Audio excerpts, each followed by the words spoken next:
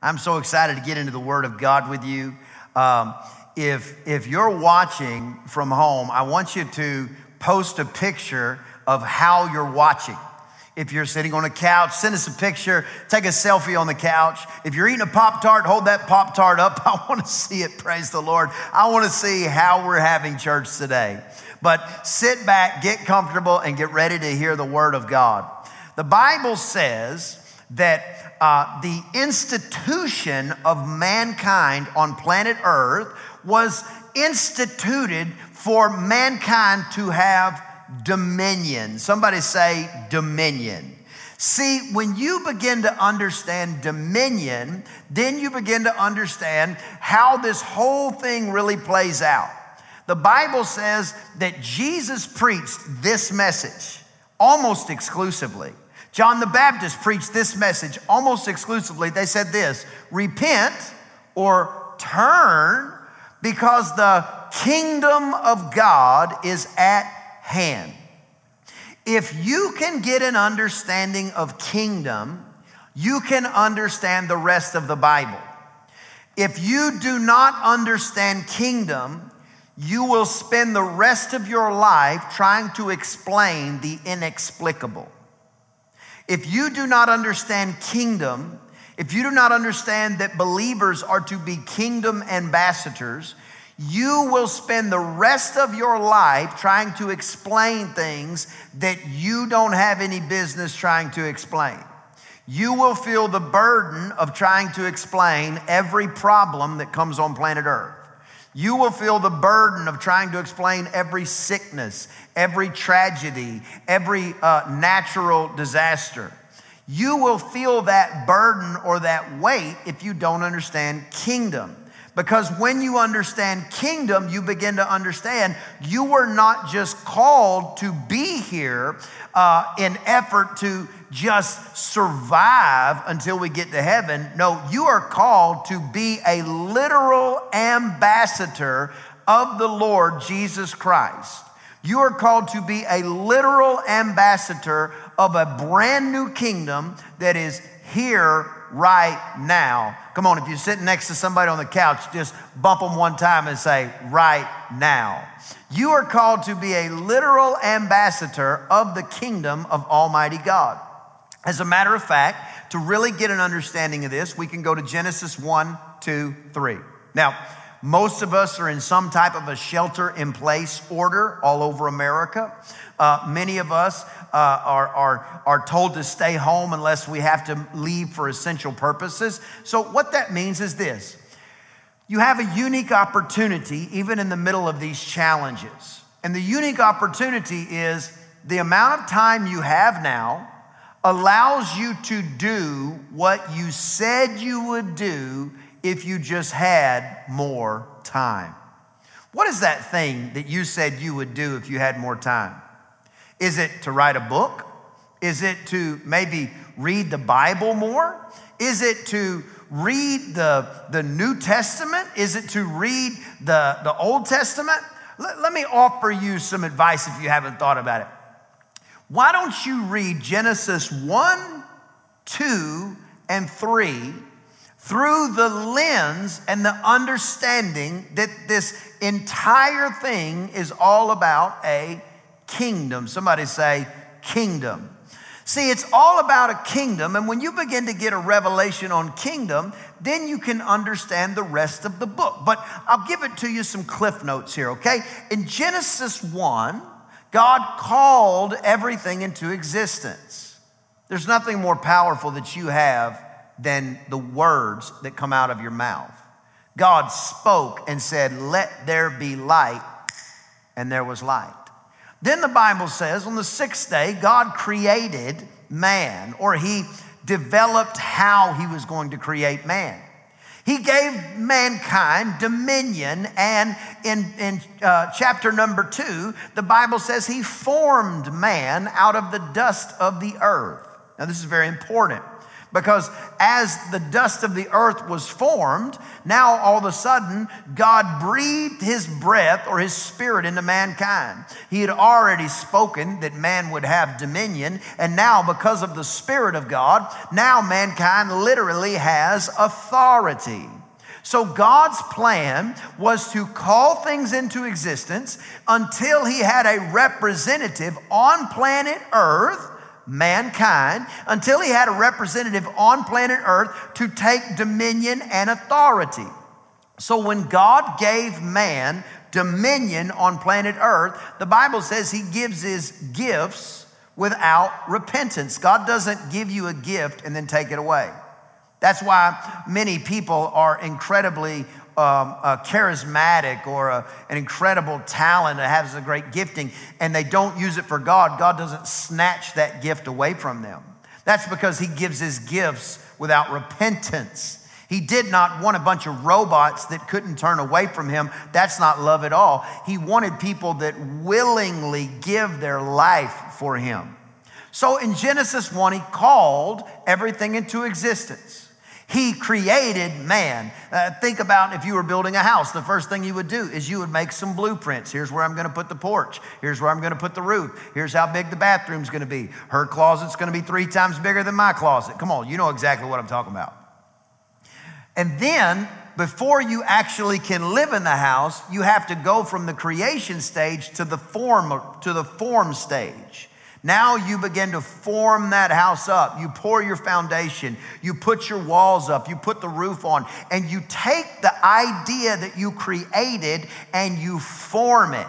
Once it is formed, now you can actually live in it and use it. So mankind was created in Genesis 1. Are you still with me? Just hit me an amen there in the comment if you're still with me. He was created, mankind was created in Genesis 1, but then mankind was formed in Genesis 2.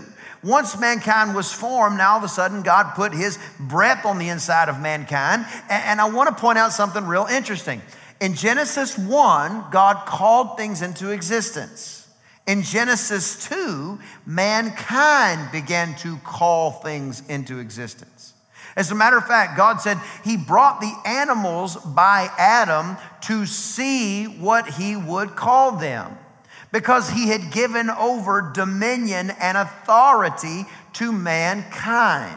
Then in Genesis chapter number 3, mankind lost his position of authority because the Holy Spirit could no longer dwell inside of mankind, because mankind, when mankind sinned, mankind was stained with sin. So the Holy Spirit could no longer dwell in an impure vessel. We would need to be cleansed to be able to be a candidate to house or to be a dwelling place for the Holy Spirit or the Holy Ghost. Therefore, in Genesis 1, this is a recap, God called everything into existence, created man, designed man. Genesis 2, then he formed man, breathed the breath of life into him. Now mankind has the authority that was set in him by the Spirit of God. And then in Genesis 3, mankind loses the authority. In other words, still has the voice, just doesn't have the authority that he had in Genesis 2. Now, I say this because when you understand kingdom, you understand this is a cataclysmic or humongous war going on between the two kingdoms. So what God needs on planet Earth is he needs representatives or ambassadors that will speak the word of God into this environment called earth, or the world that we are in now. Before God created man, God had dominion on planet earth. God then gives that dominion to man. You can read about it in Genesis 1, you can read about it in Genesis 2, but if you look, God stops calling things and starts calling people. God stopped calling things into existence and started calling people to speak into the environment. That's why, listen to this, That's why Jesus almost always called himself the Son of Man. He is the Son of God. He is the Son of Man. Son of God means he has all authority. The earth is the Lord's and the fullness thereof. He numbers the stars and knows them by name. The Son of God means he has all power and all authority. But listen to this. This will set you free. Knowing he is the Son of Man means he has dominion right here.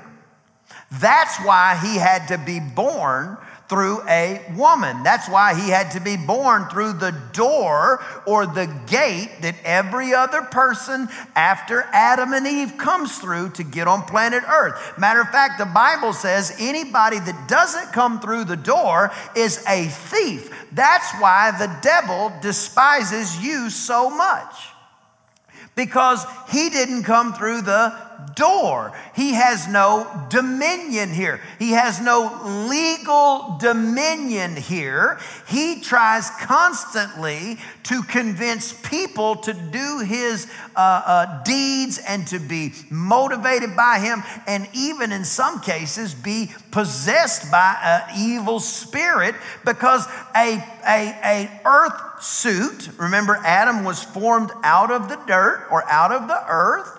An earth suit, a dirt suit, if you will, is required to have dominion on planet Earth. That's why the devil is constantly trying to convince people to do things, because he has no dominion. He needs somebody who has dominion to do something or say something. That's why what comes out of your mouth is so important. Because what you say, you will see. You were made in God's likeness and God's image. And God calls things into existence. When you speak, you are calling things into existence. Let's quickly go to the Word of God. Open your Bible to Ezekiel chapter number 37. Very exciting chapter in the Bible. It's the chapter of the valley of the dry bones. It's really exciting to read, but we're going to start in verse 1. Going to read 4 verses. The hand of the Lord, Ezekiel 37, verse number 1. The hand of the Lord was upon me. Come on, I just dare you to just say that right over yourself. The hand of the Lord is upon me, and carried me out in the spirit of the Lord, and set me down in the midst of the valley, which was full of bones, and caused me to pass by them round about. And behold, there were many in the open valley, and lo, they were very dry. In other words, they were dead. They had been there for a while. There was no life in them. Verse 3, and he said unto me, listen, Son of man, can these bones live? This is God speaking to the prophet Ezekiel. And he doesn't call him Ezekiel because he's trying to tell you and me something thousands of years later. He said, Son of man. In other words, one who has dominion here. Can these bones live? God is saying to us even now, those of us who are blood bought, who are washed in the blood of the Lamb, who are believers on the Lord Jesus Christ, who know him crucified, resurrected, ascended, and coming back for us. He is speaking to us even now in this season and saying, can you speak to the dry areas of your life, son of man, daughter of man? You have dominion. You have authority to call things that are not as though they were. He said, Ezekiel, can you speak for me, because I have handed the keys, I've handed the authority to mankind, and I need you to say in the atmosphere that you reside in what the Word of God says. He says to him, he says this, he says, Son of man, can these bones live? And Ezekiel did what you and me would do. He said, Lord, you know this. You know the answers. I see through a glass darkly. I see just in part, but Lord, you know the end from the beginning. You know how this whole thing's going to play out. So in other words, you don't look at the problem to try to find your answer. You look to the Word of God to try to find your answer. You don't look at the problem to find your answer. You don't look at the problem. You find, now look, I'm going to act like this is my Bible, but this is my notebook. I read my Bible off of my iPad 90% of the time. But you go to the Word of God to find the answer for the problem. Stop dissecting every problem that you go through to the point that you just have a headache at the end of the day. You don't solve a problem by staring at the problem. You solve a problem by staring at the Word of God until you find the answer to the problem you have on hand. The Bible says, Ezekiel looks at him and says this. He says, God, you know. In other words, I got to know what you say before, my God, I feel you in this place. I got to know what you say, God, before I determine what I say. Write that down if you can. If you're taking notes, you got to find out what God says before you find out what you're going to say. I'm not going to be loose with my mouth when he said to me, listen, the power of life and death is in your mouth. So you got to find out, what does God's word say about this area of my life? What does God's word say? It's on everything and on everybody's mind right now. The nation has not been here in 100 years or so. We've never experienced anything like this. Everybody's talking about the coronavirus, COVID-19. I'm wondering if they called it COVID-19 because everybody's going to gain 19 pounds while we're eating everything in our pantry. Coronavirus, crown virus. The devil is trying to crown the world with sickness and doubt and fear and poverty, trying to shut down the economy, trying to crown humanity with a curse. But Jesus already bore the crown of the curse for you and me. So our condition is not to examine the problem so much. Listen, here's what happens. If you focus so strong on the problem, you will start defining God's word by the problem instead of defining your life by God's word. You'll start trying to, well, this is why that happened, and this is why that happened, and just staring at the problem, staring at the challenge, staring at the issues until you finally get to the place where you start hiding behind, this is why that happened, and this is why that happened. No, let me tell you something. God doesn't make his children sick. Period. Somebody ought to put that in the comments. God does not make his children sick. You want to know how I know? He's a good father. And if you knowingly put a sickness on one of your children, we would throw you in prison and I would be the first one to do it. That's called child abuse. That is literally, and I don't know, I'm using the S word a lot lately. That's what the kids call it around my house. It is the stupidest thing I've ever heard, that God is somehow making his offspring sick when he actually sent his son to heal us of all diseases, infirmities, or any plague of the devil. God does not make his children sick. So God says to Ezekiel, he says, son of man, the one who can call this something and see something happen, the one who has dominion, the one who has that place of dominion that I've set you in. Son of man, can these bones live? And Ezekiel effectively said to him, let me find out what you say, and then I will tell you what I'm going to say. He said, thou knowest, oh God, you know God, you're the one that knows. Did you know God knows the end from the beginning? He knows every part of your life before it even plays out. You got to find your answer in God's word. And sometimes you got to find that place that you're going to stand on in God's word. What am I going to stand on? I can't just come up with a good idea. Listen, a good idea might work. A God idea will work. A good idea might come to pass. But if God says it, listen to this, that settles it with me. He said, can these bones live, Son of Man? He said, thou knowest. Verse 4, again he said unto me. In other words, the next thing he said to me was, prophesy upon these bones and say unto them, O dry bones, hear the word of the Lord. Let me say it differently. God says to Ezekiel, he says, Ezekiel, can these bones live? And Ezekiel says to him, thou knowest, Lord. In other words, before I just go spouting off, I got to find out what you say. Before I just go saying what I think all the time, I got to know what you say. Did you know saying what you think all the time will keep you in bondage the rest of your life? Because what you think changes with the wind. It changes with your age. It changes with your tax bracket. It changes with your experience. It changes with where you live. It changes with how long you've been there. It changes with what other parts of the world you've seen. What you think changes like the breeze.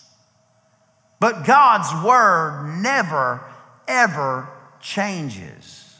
That's why it is not valuable for Christians. Now, I'm talking to Christians. If you're not a Christian, I want you to tune me out for about 3 seconds, okay? And I'm going to give you an opportunity to become a Christian in just a minute. But for Christians, it is not profitable to spend extreme amounts of time just rolling around, and I would say it like this, meditating on what you think.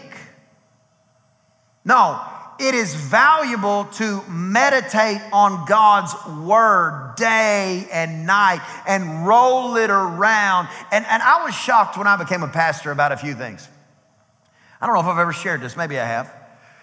But I was shocked about a few things. When I became a pastor, I spent the bulk of my life serving pastors, serving ministers. And the ones that I was under, they're phenomenal. I have great relationships with them even today. But some of the ones that I had known, some of the ministers that I knew, that I, helped from time to time or whatever, not the pastors that I come from, but some of the ministers, I just thought like ministers talked about the word of God a lot. I thought that was like the top of the docket on conversation. So when I became a pastor and I met some of these people again, if you will, like in other words, now I was considered a peer to them and not just somebody who was helping them.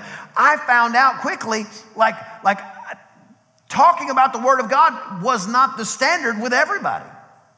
As a matter of fact, a lot of times I would excuse myself from communication with people because I was very uncomfortable with what would come out of their mouth. I was very uncomfortable with what they would just brush aside and decide that, oh, I'm not going to worry about that or I'm not going to care about that. And I thought, what in the world is going on? No, what happens is this. When you make the word of God your position is backed up by the word of God. But if you make your position just your thought, if it's just, this is what I think today, this is what I've decided today. Just think about it for just a second. Anybody that's over, 20 years old, think about what you thought when you were 15 or 16 years old. Think about how much you have changed since then. No, Ezekiel was asked, can these bones live? And he said, you're going to have to tell me. I got to find out what your Bible says effectively, because now the word of God to us is the Bible. I got to find out what you say, God, before I determine what my position is. So for the last week or two, I've been talking about being tested positive. The Lord told me in 2019, this will be a year of testing. It will be a year of extreme or graduated testing, and we're seeing it everywhere. Nothing is on the news more than the concept of being tested right now. So the question is, when you are tested, can you remain positive that God's going to do what he said he would do? The story goes on with Ezekiel, and God says to him, I want you to prophesy, or out of your mouth, I want you to tell these bones to listen to the word of the Lord. And he later goes on, tell them to live. And the Bible says that they came back together, and joints and marrow came, and sinew came, and skin. And these bones came back to life. But they didn't come back to life until Ezekiel said it. Because the Son of Man or mankind is what has dominion here.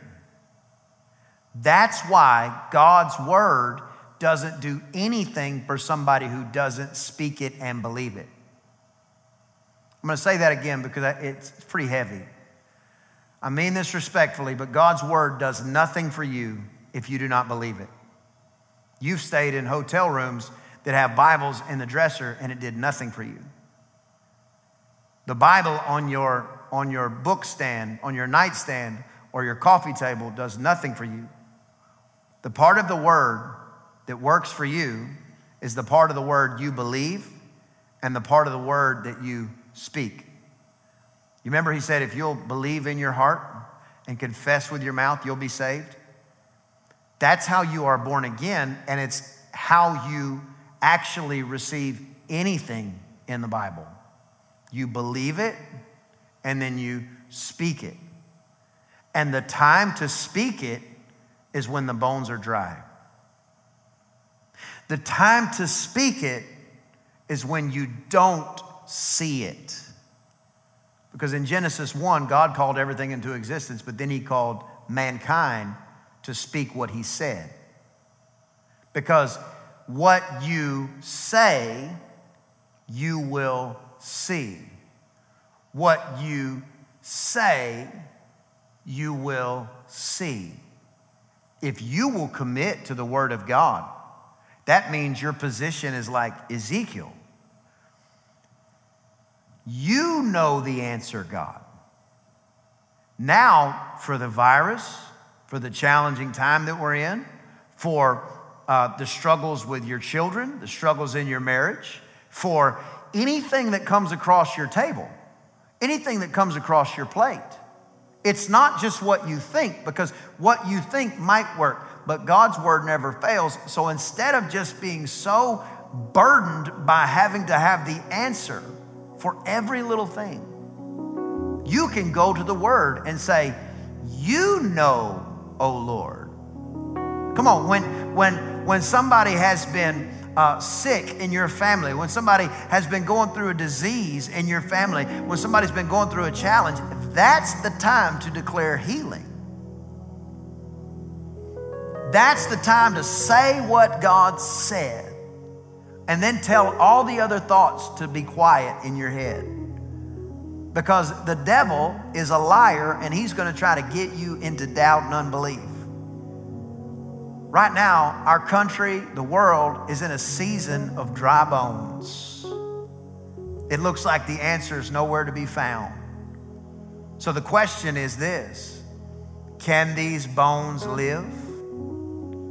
And the answer is, you know, God.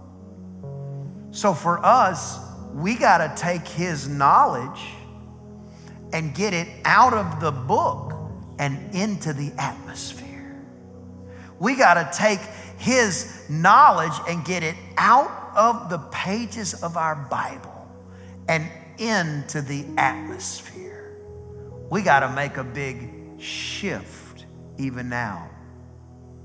Don't turn there, I'll do it for you. Hebrews chapter number 4, verse number 12 says this: the word of God is quick and powerful and sharper than any two-edged sword, piercing even to the dividing asunder of soul and spirit. Why soul and spirit? Because your soul is saved by the blood of Jesus, but your soul consists of your mind, your will, and your emotions, and they will constantly war against your spirit. That's why you need the word of God to come in there and put that division between what you're thinking and how your emotions are feeling and how your spirit is. Because your spirit is in complete rest with God. Your spirit has been born again. Your spirit has been blood bought. You are in total unison with God on your spirit side, but your soul can be pulled to your flesh so easily. You need the word of God to divide and make sure that our emotions are not running rampant over our life. He said, the word of God is quick and powerful, sharper than any two-edged sword, piercing even to the dividing of soul and spirit, joints and marrow, and is a discerner of the thoughts and intents of the heart. Let me say it differently. When you read the word of God reads you.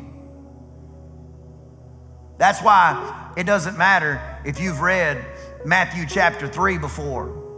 When you read it again, it feels like it's applying to the life or the segment of life you're in right now.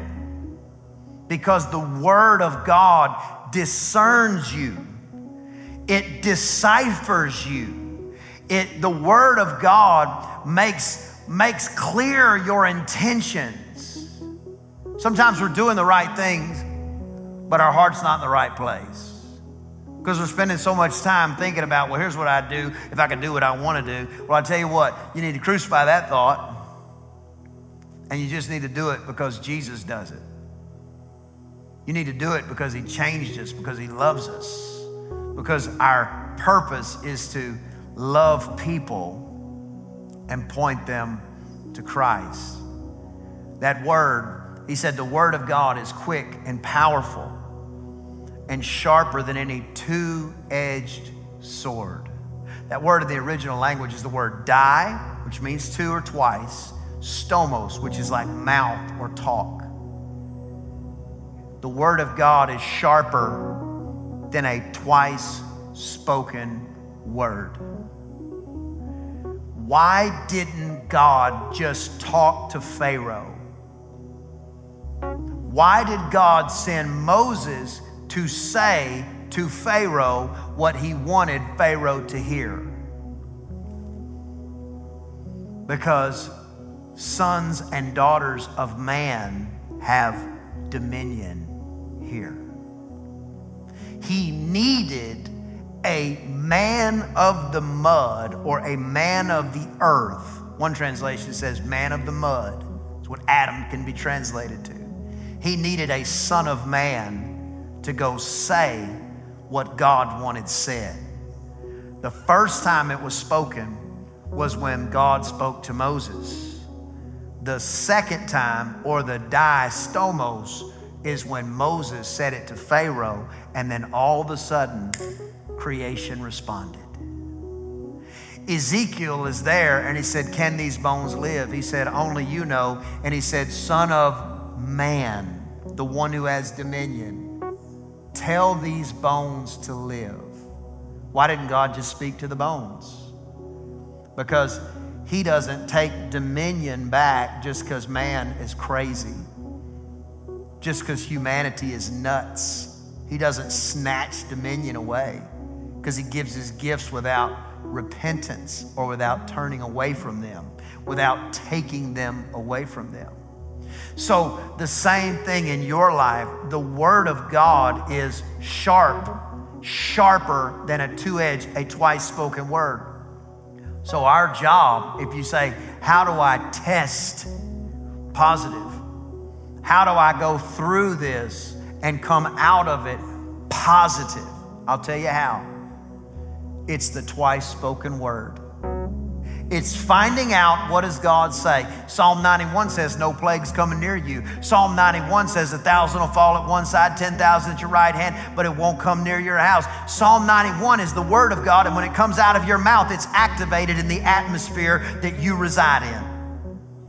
That's how you test positive. You don't let your mind just run rampant and to tell you all these thoughts and all these doubts. No, this is a lot more than a virus. Look at what it's trying to crown the whole earth with. It's trying to crown us with the curse when Jesus already bore that crown. Somebody just put in the comments, not my crown. Because when you say what God says, God's word backs you up. So with everything that I have in me, I join my faith with yours, and I say, let's test positive. When we get to the other side of this, let's just brag in the devil's face on our God and say, I told you he was going to do it. I told you he was going to make a way. I told you he was going to make a way where there was no way. I told you he was going to show up. I knew it, and I never strayed from it. And the moment that you feel yourself just leaning a little bit, you take the two-edged sword and you let it divide soul and spirit. My emotions may be running crazy, but my spirit is at peace. My emotions may be going insane, but my spirit is at peace. Oh, they're going to be laying people off. He supplies my needs according to his riches and glory in Jesus' name. You begin to let that be your standard. You let the word of God come out of your mouth, and when it is spoken out of your mouth, it's the second time it's been spoken, and now literally it divides you. The plagues hit all of Egypt, but the Israelites didn't have the same experience. You hear what I'm saying? There's a time when being a Christian means standing on the word of God, even in the valley. Father, I pray that your people have heard your voice today and not mine. I pray that we test positive. I pray that your anointing overflows every member of this church. Now, if you're watching today and you're not born again, I want to give you the opportunity to say yes to Jesus before we leave. If you say, I've never given my life to him, or you've backslid, I want you to pray this prayer from the bottom of your heart. Say this, say, oh God, I come to you now and I ask you to save me. Write my name in your book. I believe Jesus died and rose from the dead for my victory. I'm a Christian now, on my way to heaven, in Jesus' name. Amen, amen. Listen, I'm so proud of you if you made that decision. Shoot us a comment, send us a direct message, give us a call on that number. We'd love to pray for you and celebrate that decision with you. Thank you so much to our First Touch team, our prayer warriors. Let's stay in faith, stay encouraged, stay connected with your life group and all your First Touch team members. Be the hands and feet of Christ. If you can help, help. Praise the Lord. Nobody has to have nobody has to have a badge to be a Christian. No, we're just going to be Christian. And even in this challenge, we are going to test positive. Come on, just say that. Say, I'm going to test positive. I'm going to see God move in my life in Jesus' name. Well, I love you. Pastor Crystal loves you. I so miss seeing your faces. In Jesus' name, soon and very soon, we're going to be able to gather together again. Soon and very soon. And I want to have a party. So I hope you're sending me some information about what you think. I've been thinking about tacos. I've been thinking about maybe we should have a little parade. You know, we got a lot of street we can work with. We got our parking lot. Maybe a total parade. Just a great celebration when this thing finally resides. But we know God is doing a great and mighty work in the name of the Lord Jesus Christ. So from the bottom of my heart, I just say to you, I love you. I salute you. Stay strong in faith. Your words have the power of life and death. Speak life even in this time. I can't wait to see you live Wednesday night at 7 p.m. But until then, let's all commit together to love people and point them to Christ.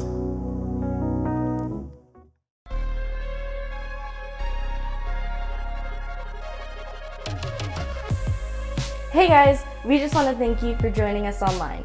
We hope you enjoyed today's worship experience. Here at New Heights, we're passionate about two things: loving people and pointing them to Christ. So help us by liking, sharing, and commenting on everything you see come across our social media. It means the world to us. If you like what you experienced today, you can replay this message or any other message at www.newheightschurch.info.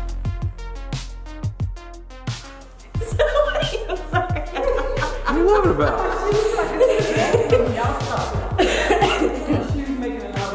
3, 2